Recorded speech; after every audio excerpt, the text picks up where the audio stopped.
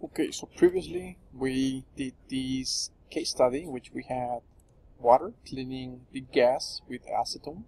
The water absorbs acetone and goes through here, and the gas goes mostly water and air.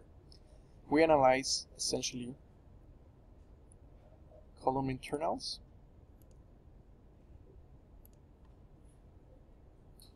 We work with the sieve trays. So now, instead of changing the type of tray, what I'm going to be doing is changing the type of spacing, or the amount of spacing.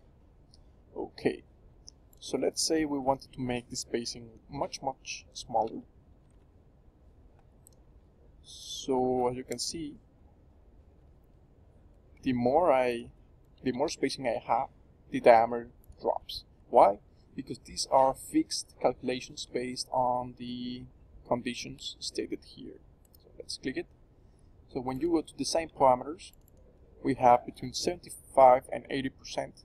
So whenever we fix that and we change this, so whenever we change the tray spacing for a spacing of 0.5 meters per tray, you're going, and having 80% of fluting, you're going to be fixing the diameter.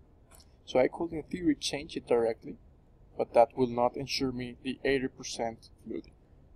Okay, so this is awesome because I can simply change the tray spacing and the diameter will be recalculated. So let's see how it goes for pressure drops.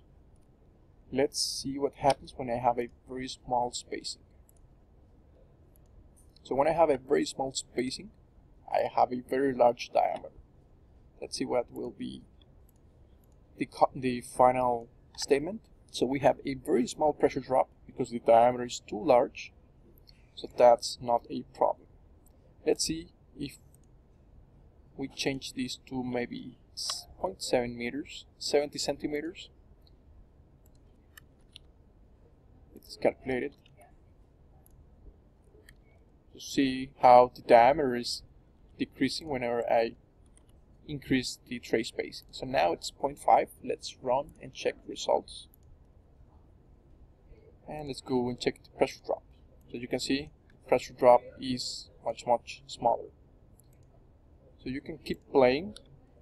Of course this is not likely to occur, but let's go for something in between 0.5 and see the pressure drop. 0.15, which is a normal pressure drop for the size of this column, for 10 meter column.